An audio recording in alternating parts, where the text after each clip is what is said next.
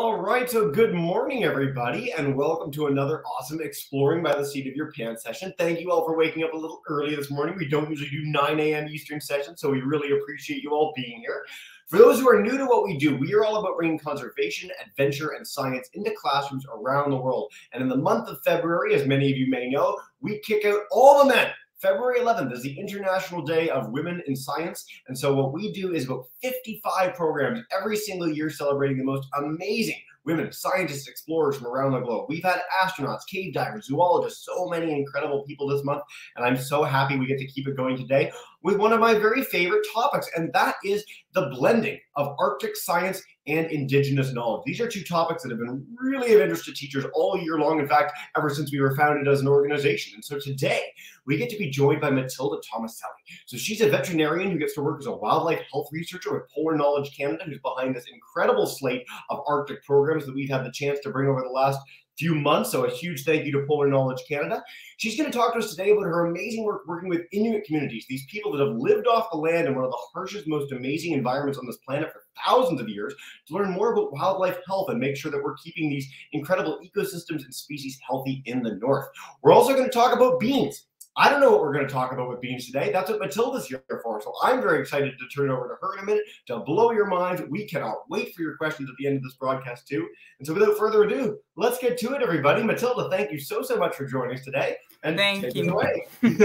Thank you very much, Jesse. And thank you very much for everyone is connecting today to listen to this talk. I'm going to share the screen now and show my slides.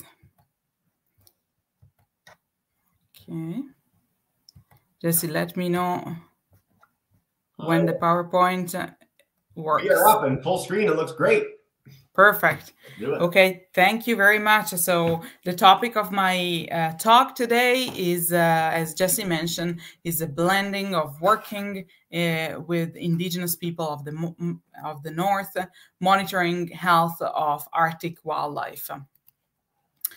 First of all, I wanted to introduce a little bit myself and give you a little bit of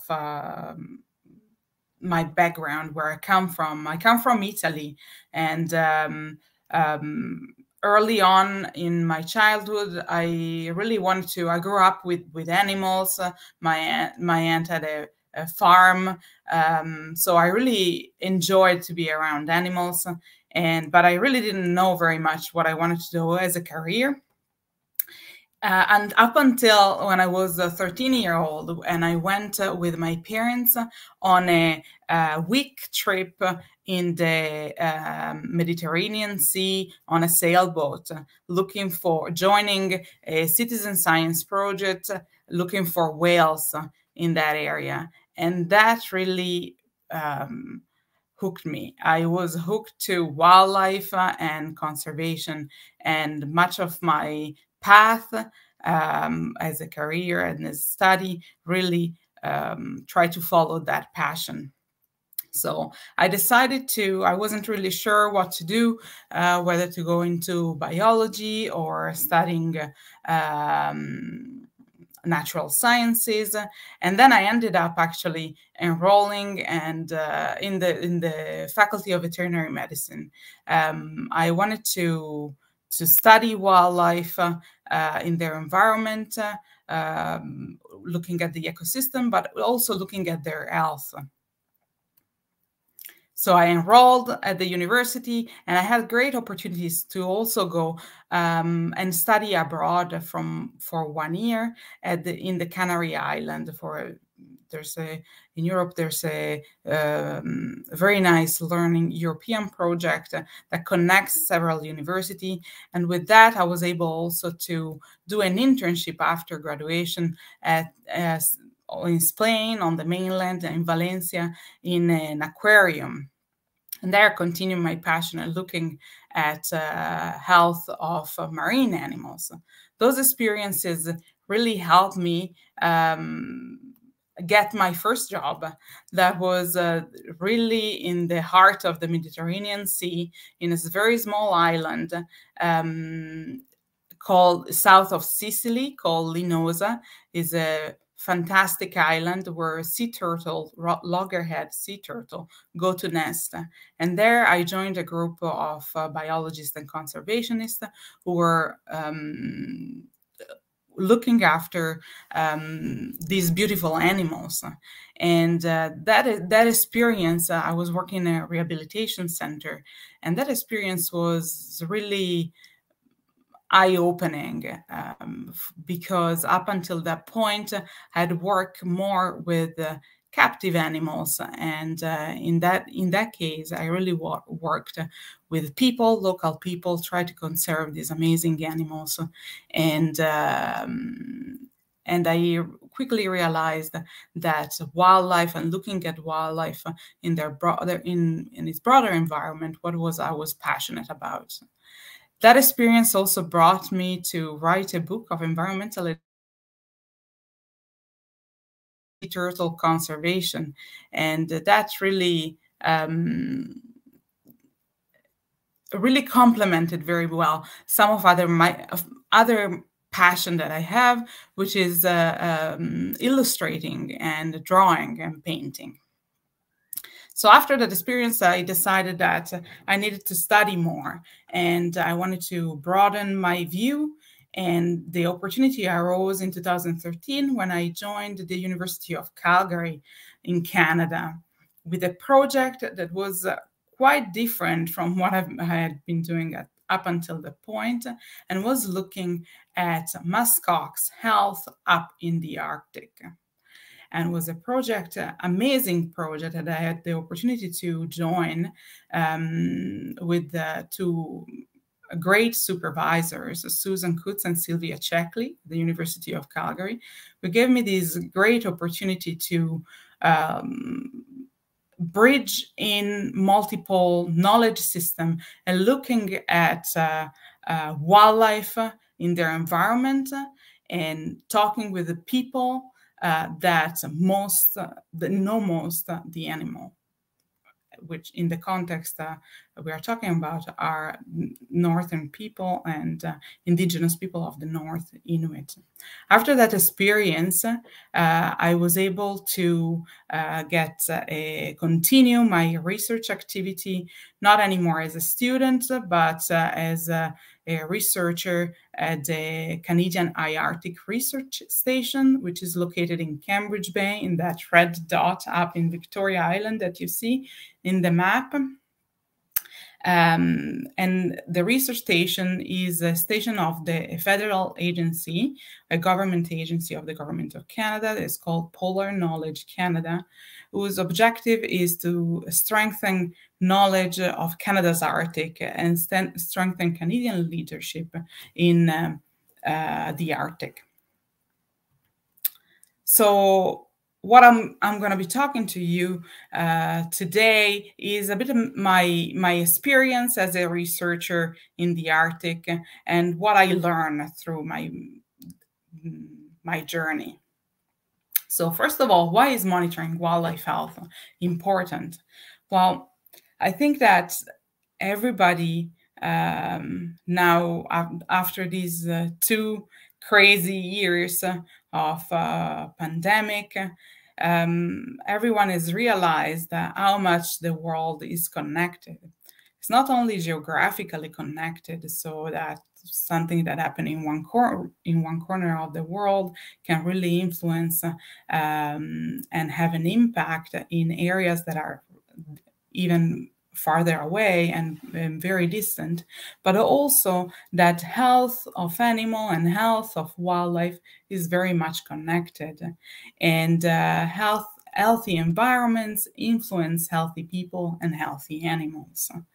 This is very important in all the environments in the across the globe, but is particularly important in an area like the Arctic, where the health of wildlife directly contributes to the health of people.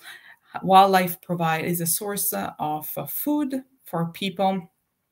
Many of the Arctic wildlife are also harvested for food, and there's a spiritual and traditional and cultural connection with the animal.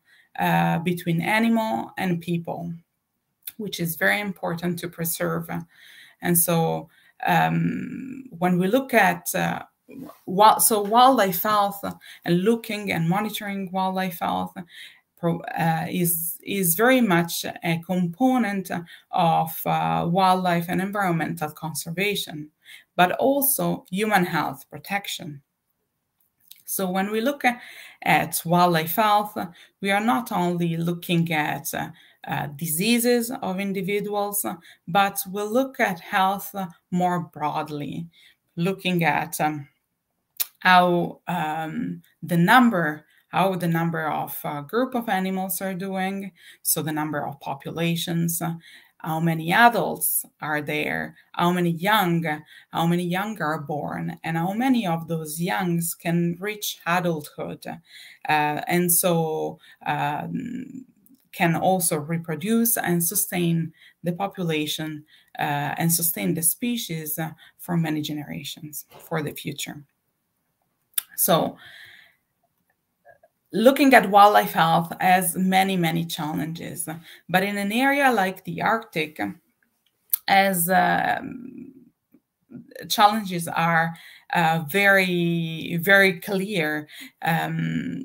The Arctic is a huge environment, and it is scarcely populated, and it makes very, very difficult to monitor how to understand how wildlife is doing and to monitoring their health.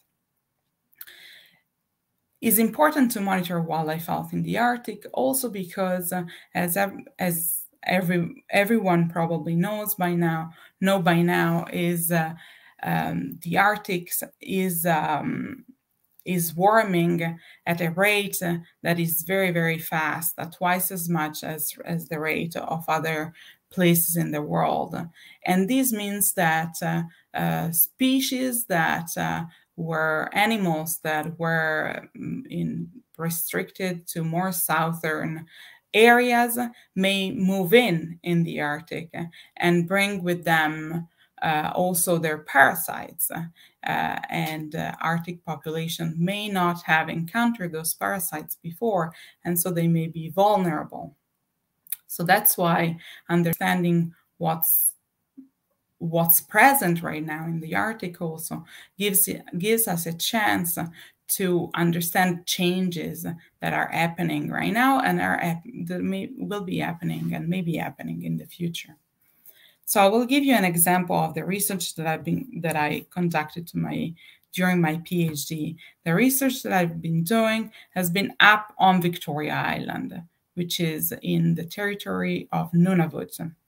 This island is huge, is over 200,000 square kilometers, which is nearly the size of United Kingdom.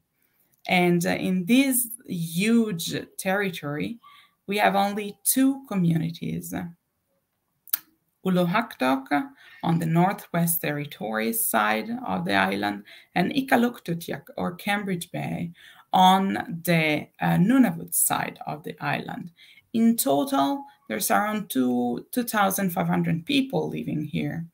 In the whole island, with Iqaluktutaq or Cambridge Bay being the most populated community with approximately 2,000 people. This community was settled in 1900s as an outpost camp of the Hudson Bay Company, and progressively Inuits living around this region had settled in with the increase of services provided by this community. So then, right now in this picture, you see how the community looks like during the springtime. Actually, as a picture that I took over the frozen ocean, and I was living over here. So I'm at the beginning, I started to study and I was living in Calgary, but then I quickly realized that I wanted to be in the community. And so towards the end of my PhD, I moved to Cambridge Bay. And then I wanted to show you some of the nice wildlife and how the landscape looked like. So in the winter, it's quite harsh. It's a harsh environment to live in. Here, you can see people are moving on this picture shows people on a skidoo traveling on the frozen oceans. Some animals are obviously still active in the winter. Here is some tracks of an Arctic fox, and in this picture you see some ptarmigans. The winter is it's a tough environment. It's very dark, almost 24-hour darkness, depending on the latitude where you are. And in Cambridge Bay, the sun stopped to rise for a period of time. There's still a little bit of light, but for a very short period of time during the day. The winter also is, although it's very harsh, is also an amazing time to see the northern lights, which unfortunately I was never able to take a very good picture of, so I didn't include it in the presentation. And then as things start to melt, the tundra and the landscape transform, and it becomes lively, from plants to animals, and even people become energized by all this energy. And the first signs that makes everybody very energetic is the arrival of the snow buntings, who are the first migratory birds that in the Cambridge Bay area arrive. So here you see from Mount Pelly, which is a mount close to Cambridge Bay. You can see all the lakes, all the freshwater lakes melted. The tundra becomes blooming, and the ptarmigan that once were white to blend in the snow landscape, now they turned brown to blend in a very different landscape. And then many other animals are become very active. We get mosquito, caribou arrive, that migrates. The muskoxen are always present on the island, also in the winter, but it's possible to see them in their majestic expressions. And here, this second picture that I'm showing you is a picture of grizzly bear paws. That grizzly bear are sighted more commonly now in Cambridge Bay, and they move northern as a consequence of finding a suitable habitat for them. And this is a change that happened more in recent years. So migratory birds fill the land, and the Arctic spring and summer, it's an amazing season to witness and to live in. So in this environment, indigenous people have lived and continue to thrive, and they've lived for many generations and over centuries. And although things have changed very quickly and quite dramatically, as you can see in the picture in the 1920s, this is a picture of Inuit hunter who harvested a bear with a bow and arrow. Nowadays, the technology have changed. People use rifle. It's a modern society, but still very much tied and grounded into traditional values and traditional culture, and a sense of connection with the landscape and the animal. So people harvest for food for much of the year, and continue to do so. But as in the past, they were doing it, and they were living more on the in camps. Now they are more in communities, and in the past, it was more common. People would use a sled with the dogs. Nowadays, and since the 60s, progressively skidoos and motorized boats have been utilized.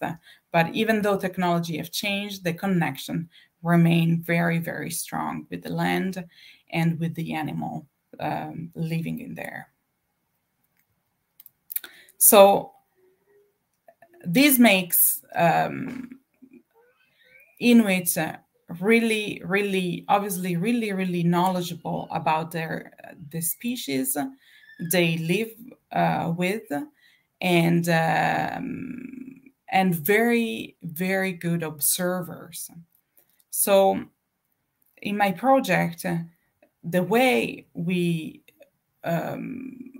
monitor wildlife health and we monitor muskox health was blending together and use two approaches, including the scientific approach that has been used conventionally in a standard way to monitor wildlife health and in science in general, but also blending, utilizing Inuit knowledge, not only as a guidance, but really as a source of information that can guide us in understanding the environment, the landscape. And the idea has been really to work together and learn from each other. And mainly, I've been learning.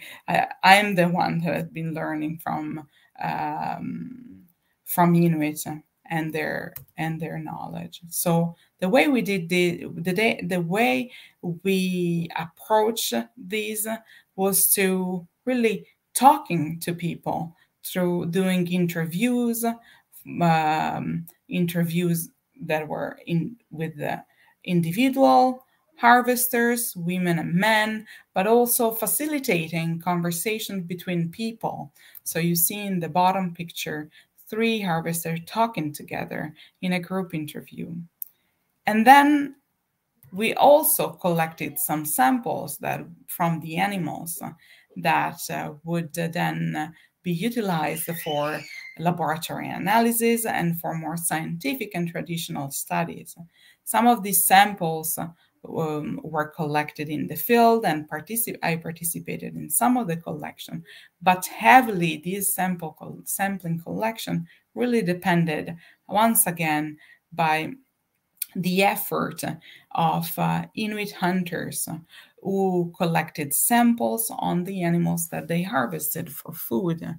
And so there's been this great collaboration, not only to collect the samples, but also to decide which kind of sample to collect and how to collect them. So you see here this little kit is a sampling kit that was designed with Inuit harvesters and to take into account the difficulties and the limitation that they have in the field, especially in the winter when temperatures can go to -60 very easily. And so harvesting and collecting sample in an environment like this is very, very challenging.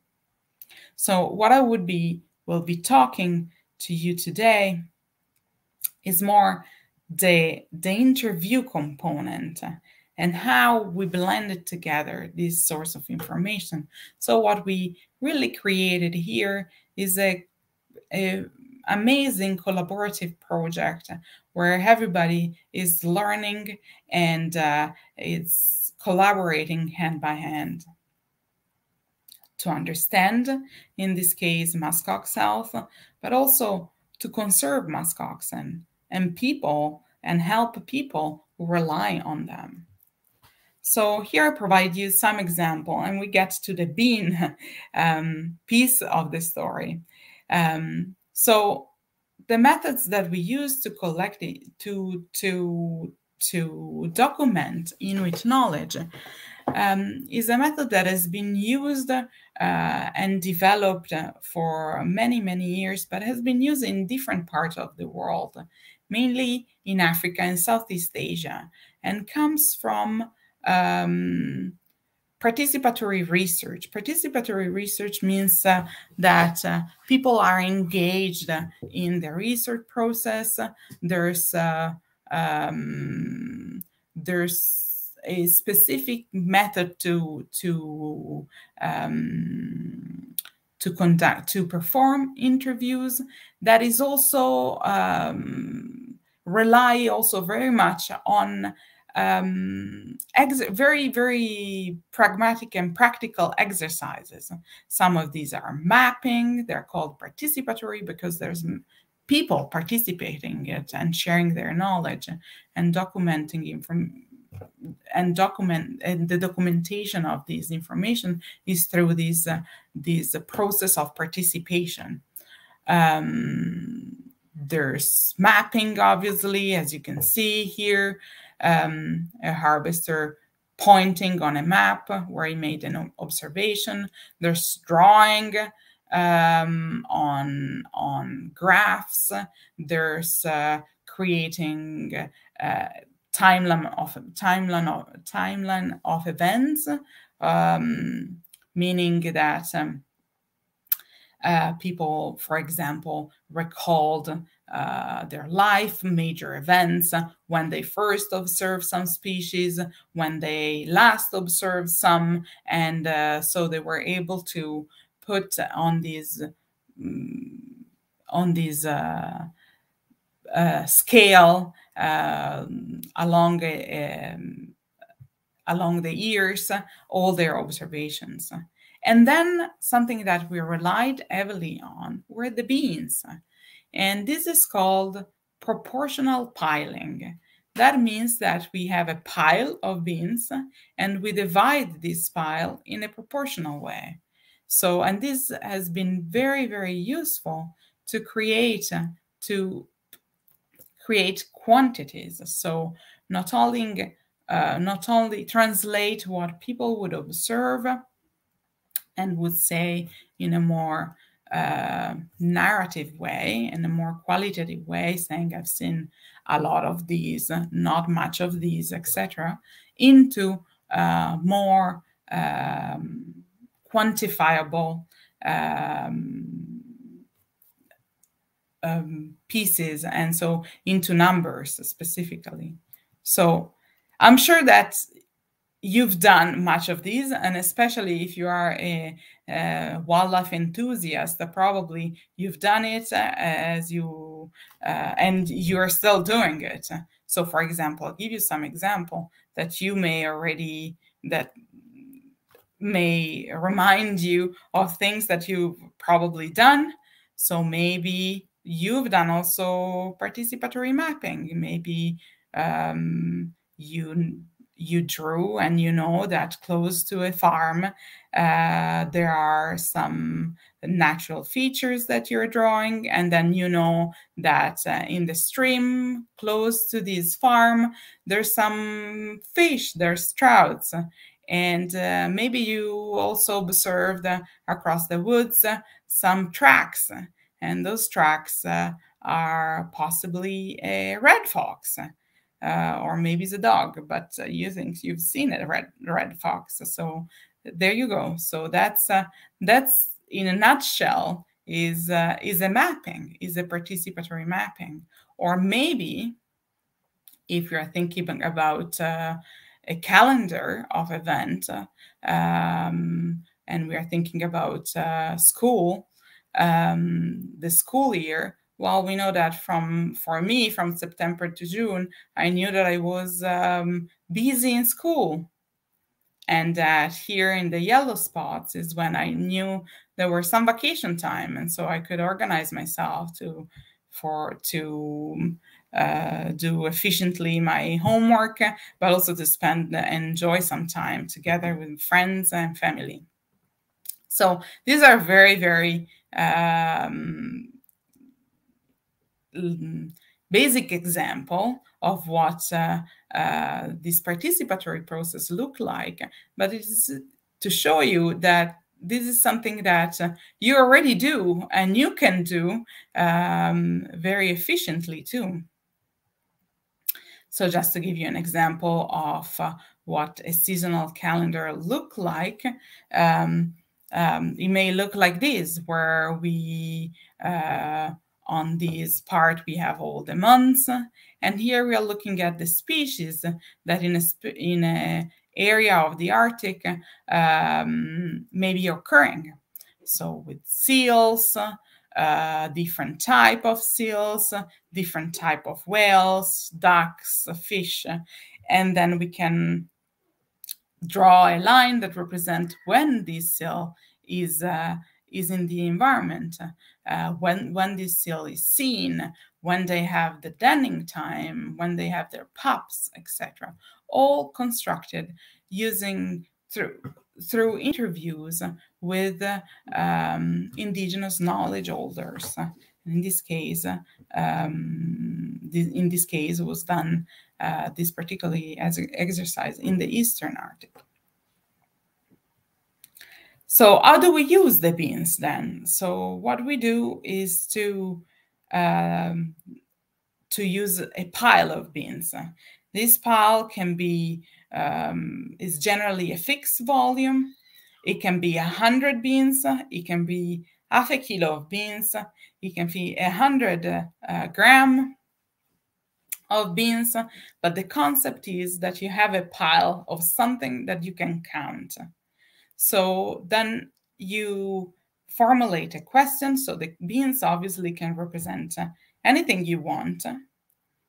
You formulate a question and then you ask people to work in a collaborative way to separate this pile in a way that is proportional. So the more beans there are, the more animals you've seen, for example. So maybe those beans represent all the animals, all the muskoxen that you've seen in a year. And the question is to divide them according to the proportion of adult animal and young animal. And so then the bigger the pile, the bigger that group of animal is. So when people have finished dividing the counters and they are happy with the little piles, then we count them, we measure them. Either we count them if there were just 100 beans, or we measure them with a measuring cup, for example. And that's create some percentage, some percentages and some numbers that can be used very effectively in the context of wildlife health, in the context of understanding wildlife health and monitoring it. So now I give you a couple of examples on how all of these was used in the context of muskoxen in Cambridge Bay. So here is a graph that shows you the years on the bottom axis, and then some numbers from 0 to 100 in the vertical axis. These 0 to 100 represent percentages, so they are not absolute number. But this, what we were able to do with interviews, was to outline a trend line, that is understanding how muskoxen in this area are doing, how the number are fluctuating, are changing over the years. So in the 60s, 70s, the number weren't very high, and then by around the 70s, numbers started to increase, reached their peak in the late 90s, and then started to decline very rapidly in a matter of a couple of decades. So really, it's and returned back even lower than they were back in the 60s. So really here, we are not really interested in the total number of animals, but we are interested in understanding how that population is doing. We call these a trend line. And here with this plane, what I wanted to show you, what I wanted to highlight is that in an environment such as the Arctic, it's very, very difficult to count the animals at regular intervals. So in the context of muskoxen, like absolute numbers, so a census, an estimation of the number was done through counting animals through airplane, that is called aerial survey. So numbers were available in the late 90s, and then it took several years to do another aerial survey. Of course, it's very expensive. There's a lot of logistics, and there's many limitations also when doing this type of studies.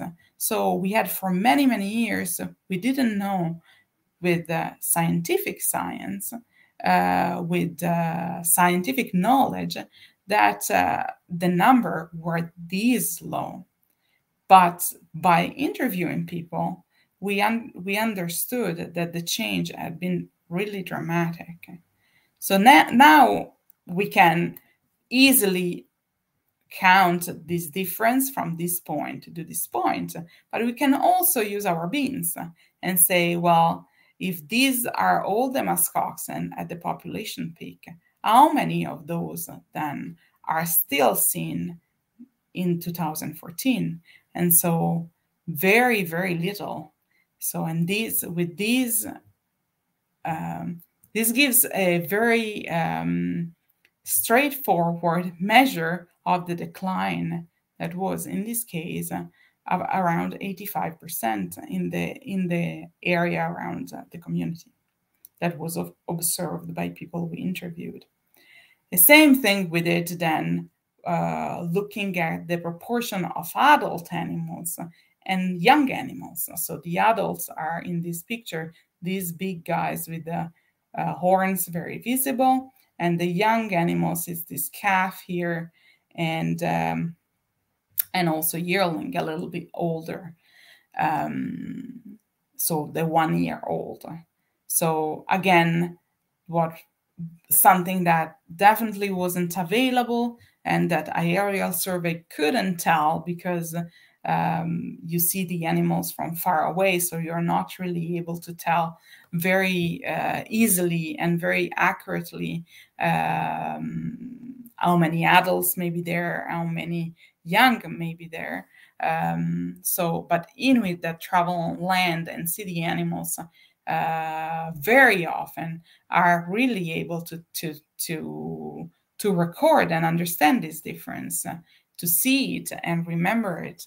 So they shared a change in the proportion of adults and young animals. So if we are ahead to translate this in beans, there were, before the 90s, 75 beans of adults, and in 2014, when the decline that happened, there were 90. And for juveniles, it was the opposite. There were 25 before the decline happened, and then after the decline, 10 had remained. But then it's not only about understanding numbers and proportion of the population, but also understanding the health, how these animals are doing, if people have seen sign of diseases and what they look like.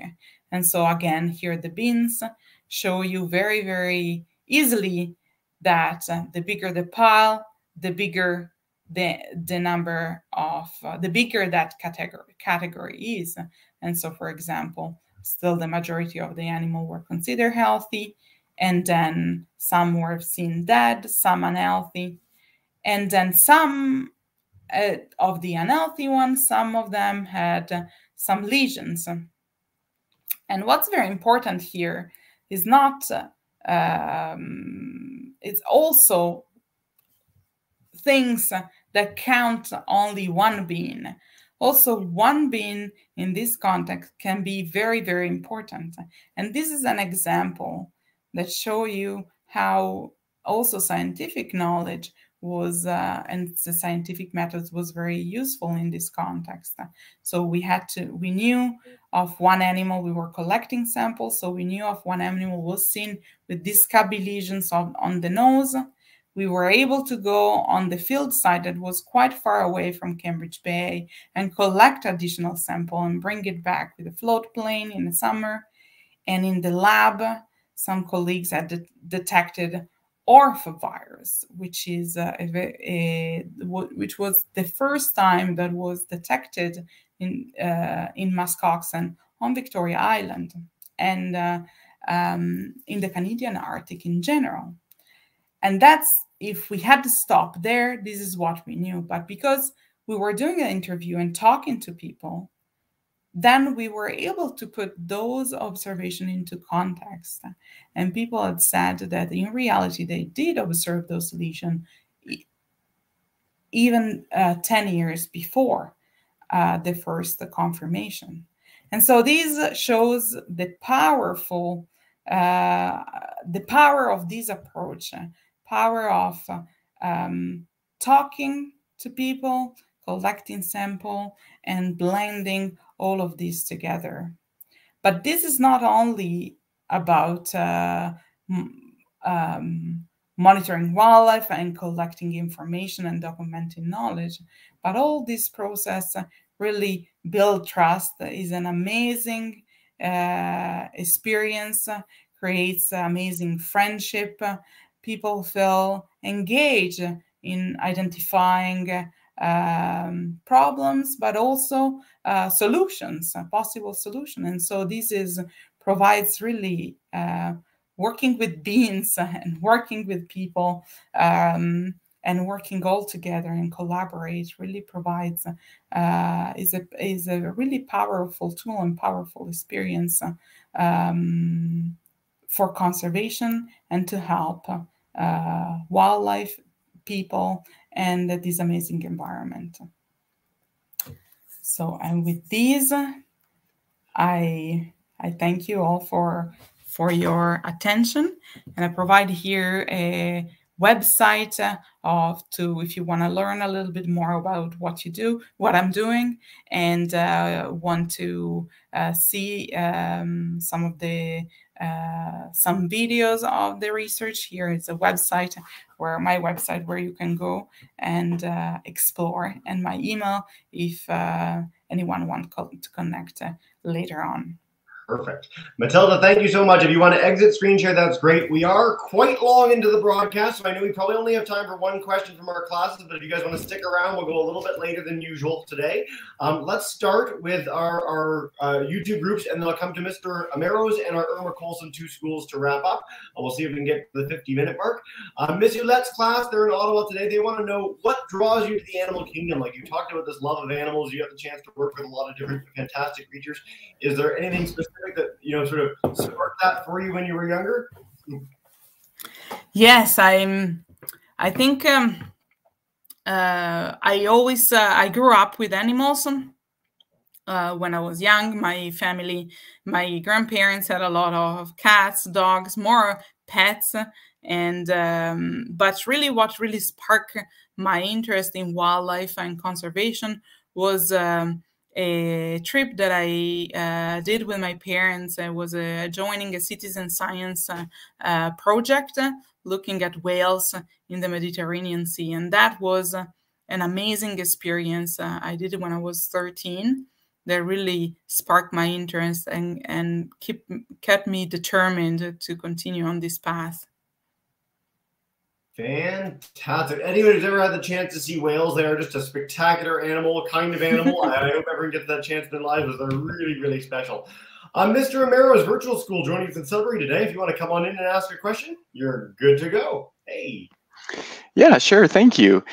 We had a question in our class. We were wondering, are there any traditions you learned from the Inuit people that you still use? Well, I learned a lot when I was in the field on how to, and I learned a lot by talking to people on how they lived and how to keep warm in the winter too. So something actually something that I learned was to use the kivut of muskoxen, which is the undercoat of muskoxen. I have a sample here, and it's a very, very fine wool. To take that and put in the mittens and boots in the winter, and that keeps you warm, and that's really true. And I've done it, and it's saved my toes. I love that you have the prop like right there. It's always there. You go. It's quite amazing. You know, I've heard this from many Arctic explorers, Antarctic explorers. When they use the modern gear, they use the plastics and all the polyethylene. It's and I mean, true. It's good, but compared to polar bear, compared to muskox, all these things that people have been using for thousands of years, it doesn't even hold a candle to it. So I'm so glad. Absolutely, yeah. Our 5-2s at Irma Colson. Let's head to Ms. Amy's class first, and we'll come to Ms. Anderson's in just a second. Hey, 5-2s, just unmute your mic. Come on in. Say hello. Hello. There you are, bottom of your screen, big microphone symbol. You're good. Did you push it? Okay. So here's the question. Zion, loud. What type of animals did you see when you were young? Yeah, so when you were younger, back in... What type of animals? So sorry, I didn't hear you. Yeah, did you see when you were young? So when you were much younger doing this sort of stuff, it's sort of, you talked about the lake already, but anything else? Yes, I've seen, well, turtle. I've seen mainly wildlife in Italy. So turtle. I've seen ibex. We have a lot of mountain animals in Italy. Ibex, deers, foxes. More foxes around my house. Hedgehogs. And things like that. Very, very, very different compared to the muskoxen. But even in your backyard, you can be amazed on the biodiversity that you can find. Insects and especially in the insects. So you can absolutely explore just in your backyard. Hey, that's what we're all about for our classes that know. We do backyard bio every May, getting hundreds of classes around the world out exploring exactly that, their backyard, their schoolyard, all that good stuff. But I'm so glad you mentioned hedgehogs and foxes because, like, as a Canadian, our backyards are like raccoons and skunks. And, like, that's great. We love those creatures, some of us. But, like, the idea of having a hedgehog sort of trundle through the garden is a really special thing. So, and moles, a lot of moles. See, my father is not very happy about that. Like but moles are cuter than groundhogs. I'll give them that. Let's head to Ms. Anderson's group. I know you guys have stayed a little long, so thank you so much for that. Unmute your mic and come on in. Irma Colson. Hi, guys. Hello. But you got to unmute. There we are. Perfect. Hi. Have you ever seen an Arctic wolf? Ooh, Arctic wolf. Yes, I have. I have only once. And it was very close to Cambridge Bay, actually. We were doing some field work, and we saw this animal. At first, we thought it was a husky. And then it was really clear that he wasn't a husky, but he was an Arctic wolf. And it was amazing to see this majestic animal going through the tundra. And as it came, it disappeared right away. Yeah. There's a recent series, 7 Worlds, 1 Planet. And so it's a BBC series. Some of the kids might have seen Blue Planet or Planet Earth. And they have some Arctic wolves hunting muskox, actually, up in Canada's Arctic. It's one of the most special series, one of the most special scenes I've ever seen in a documentary. In fact, it's in and around some of the places Matilda's had the chance to work. So I really encourage people to check that out. Time flies and you're having fun. So we are at the end of the broadcast, but you did highlight if people want to reach out to you, learn more about the work that you're doing. You've got this website. You highlighted that as well. Any teachers that want that, we'll make sure you guys get the link. And of course, this program made possible by Polar Knowledge Canada. So cool we get a chance to work with an actual Polar Knowledge Canada scientist. It's so neat to be able to explore these places, interact and work with such amazing people. And so thank you so much for sharing your story with us today, Matilde. It's been very special.